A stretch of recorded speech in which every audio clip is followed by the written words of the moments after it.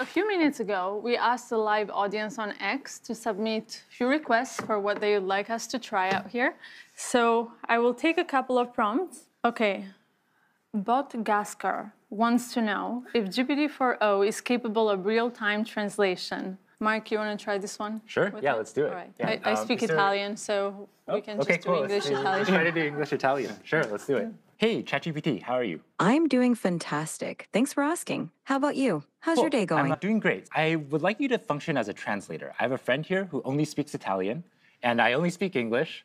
And every time you hear English, I want you to translate it to Italian. And if you hear Italian, I want you to translate it back to English. Is that good? Perfetto. Mark, io mi chiedo se le balene potessero parlare, cosa ci direbbero? Mike, she wonders if whales could talk, what would they tell us? They might ask, how do we solve linear equations? Potrebbero chiederci come risolviamo le equazioni lineari. Sicuramente, sì. Certainly, yes. Great, it looks like it works. All right. So the next one is from Burrito John 78, who asks, can you tell what you're feeling just by looking at your face? Barrett, you want to give this one a try? Absolutely, let's try it out. Hey, ChatGPT. Hey there, what's up? How can I brighten your day today? Okay, yeah, so I'm gonna show you a selfie of what I look like, and then I'd like you to try to see what emotions I'm feeling based on how I'm looking. Sounds like a fun challenge.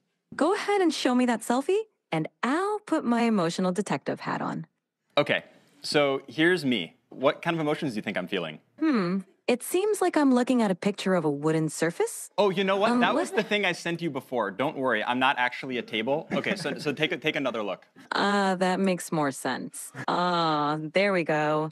It looks like you're feeling pretty happy and cheerful, with a big smile and maybe even a touch of excitement. Whatever's going on, it seems like you're in a great mood. Care to share the source of those good vibes? Yeah, no, the reason I'm in a really good mood is because we were doing a presentation showcasing how useful and amazing you are. Oh, stop it. You're making me blush. Amazing.